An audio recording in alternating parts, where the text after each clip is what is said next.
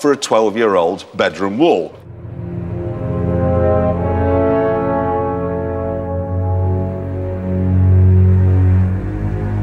This then is the £117,000 Gallardo, Lamborghini's idea of being sensible. The wild wings and flared wheel arches of yesteryear are gone. So too have the protruding buttresses. And the complex V12 has been replaced by a 5-litre V10, which is almost economical. And look at this door. Look at that. See, unlike the doors on previous Lamborghinis, it doesn't open outwards and upwards in a scissor dodecahedron fashion like a gull's wing. It's just a door. Inside, things get even more normal. I've got headroom, I've got legroom, I've got air conditioning that actually works. You have to search very hard to find any evidence of Lambo-ness, but don't worry, because I've found some. The ashtray lid is broken, and although this car has only done 5,000 miles, look at the gear lever. It's been given a certain patina by all those bejewelled Italian fingers.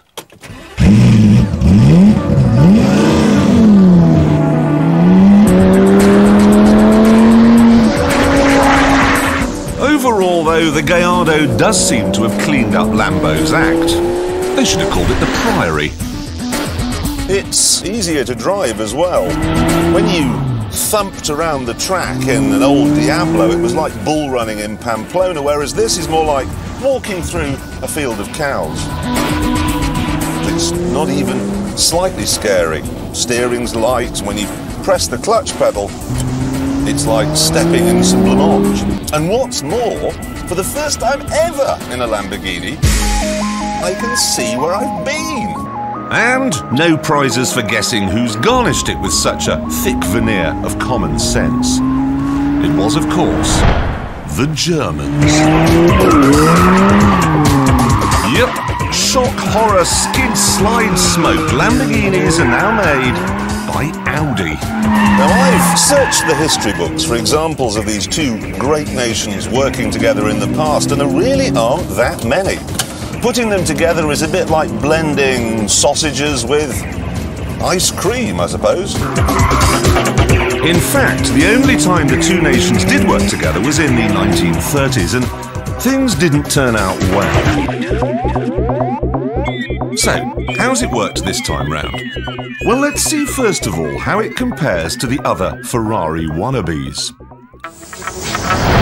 There's the Porsche 911 Turbo, the endless thorn in Ferrari's side, and the Aston Martin DB7 Zagato, basically a restyled, power-crazed last hurrah before the DB9 comes along.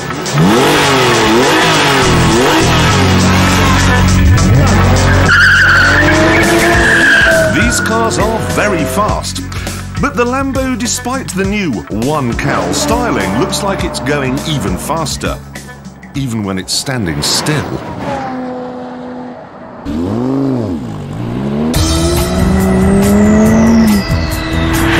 It's no illusion either. With a 0 to 60 time of 4.3 seconds and a top speed of 192, the Gallardo blitzes the Porsche and the Aston. And with 100 brake horsepower more than you get in a Ferrari 360, it nukes that too. It seems then that the German-Italian alliance has been a success with this car, and we haven't even got to the best bit yet. The handling. This is where a Ferrari 360 gets tricky. Drive too fast round a bend in it, and it turns into a small dog, spinning round your legs and wagging its tail. This is in a different class. This is epic. It's like a big Lotus Elise. This is the first four-wheel drive car I've ever driven that has no understeer at all. It is fantastic. Turn in, oh, that is lightning reactions. Changes direction like a fly.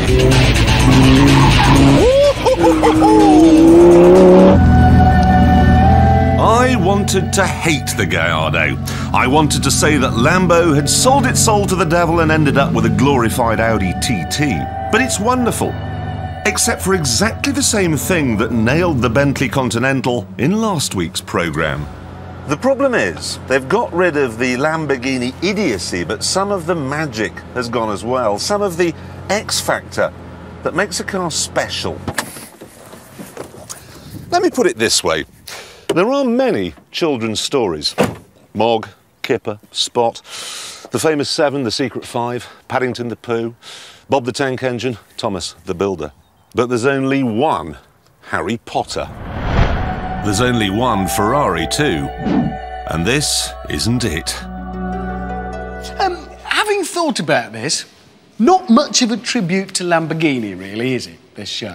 Why? Well, if you think about it, I demonstrated that the Miura was deeply flawed. Yeah. You hated the Countach, and now you don't like their new car. No. The thing about this is that I do truly believe it's a better car than a Ferrari 360. Right. But when you buy a Ferrari, you're getting so much more than just a car. You're getting that whole kind of golden glow of 50 years of Ferrari ownership. That's exactly what I was trying to say in that Countach piece. Because a Lamborghini isn't a Ferrari, it has to be ridiculous. Exactly. What does everybody think? What's the best Lamborghini of them all? Hands up, you got any thoughts? What do you reckon?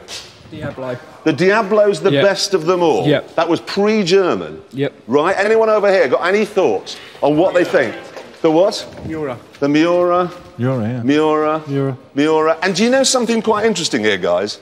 They're all wrong. I thought that might be coming, Jeremy. Yeah. We're back in Jeremy's democracy. This is the best Lamborghini of them all. Because what you've got here is you've got the kind of Germans building it, making sure that it actually comes out of the factory on time, but you've got Italian engine, Italian four-wheel drive, Italian styling, sprouty things coming out of the back. That, for me, is the perfect Lamborghini. It's the peak. And now, sliding down a bit. Well, let me put it this way. A picnic, OK?